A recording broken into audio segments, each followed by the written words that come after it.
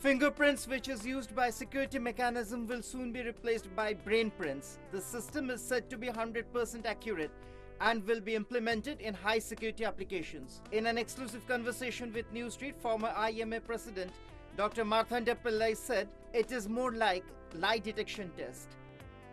This is more like this lie detector. Sometimes if they're not saying the truth, then there will be variations in the recording. So more or less like that, you are recording, mapping the brain, and that again like doing a chromosomal study on every person like that, which normally you should not do. A research